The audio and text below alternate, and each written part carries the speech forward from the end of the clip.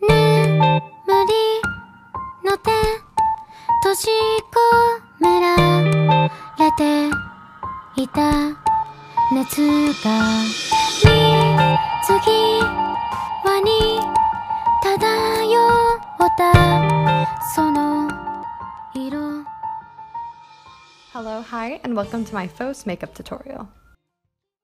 To begin, I'm applying moisturizer, foundation, and concealer. For PHOS's makeup, I'm going to be doing a sort of feminine, androgynous look. The gems in the land of the Lustrous, Houseki no Kuni, are all technically non-binary, or they don't identify with any particular gender. While some gems can favor more masculine or feminine traits, I wanted to keep PHOS's look more androgynous while maintaining the integrity of PHOS's overall design, which seems to favor more of a feminine appearance, but they also look pretty childlike. I'm also keeping this makeup style very minimal and youthful.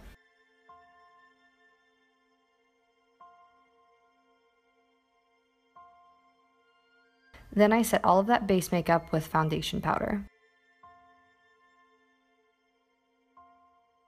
Next, I'm putting concealer over my brows to hide them more for when I glue on my cellophane brows later.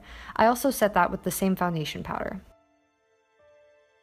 Onto the eyes, I start with a pale nude base on my lids and brow bone. Then I move on to hollowing my eyes out with some orange warm tone eyeshadows to contour my eyes to favor PHOS's eye shape, which is very circular, but it's also a little elongated at the ends.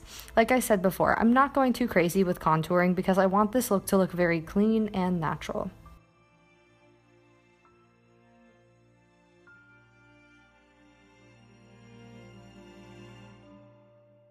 Now to the eyeliner. I went for a teal colored liquid liner to draw on PHOS's eye shape as well as color in my eyelashes best I could. I felt that doing this would look more natural as opposed to getting false lashes, but if you want to get some false lashes for PHOS, go for it.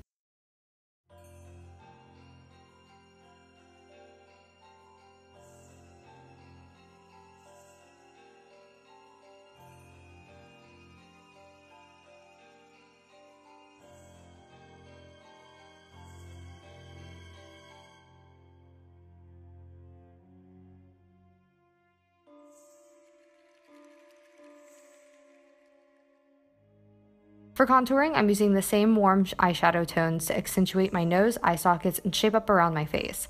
I do this to better match my face shape to PHOS's, as well as give the makeup some dimension.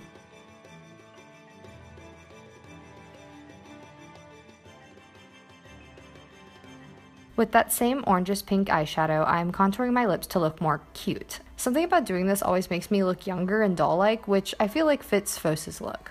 To get that gemstone glow, I'm applying a lot of highlighter on my nose, cheekbones, and wherever else I feel works best for my face. With this step, you literally cannot overdo it. You're cosplaying a gemstone.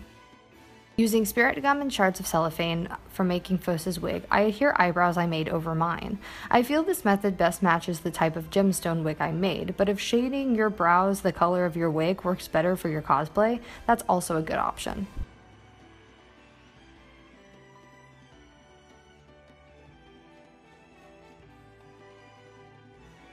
Put on your wig, or in my case, my helmet. I made mine using a wig from Epic Cosplay Wigs and cellophane. You can find my tutorial for that in the description below. Also, this wig was made for my friend Misha, who has a much smaller head than me, so that's why it fits me a bit oddly. They didn't want to model the wig or the makeup, so here I am.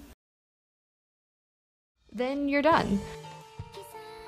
Thank you guys so much for watching. I hope this is useful for any gemstones out there. If you use this tutorial, please let me know by tagging me on any of my social media on whatever platform it is you use. Please let me know if there's any other tutorials you want to see in the future. Thank you guys so much for watching, and bye!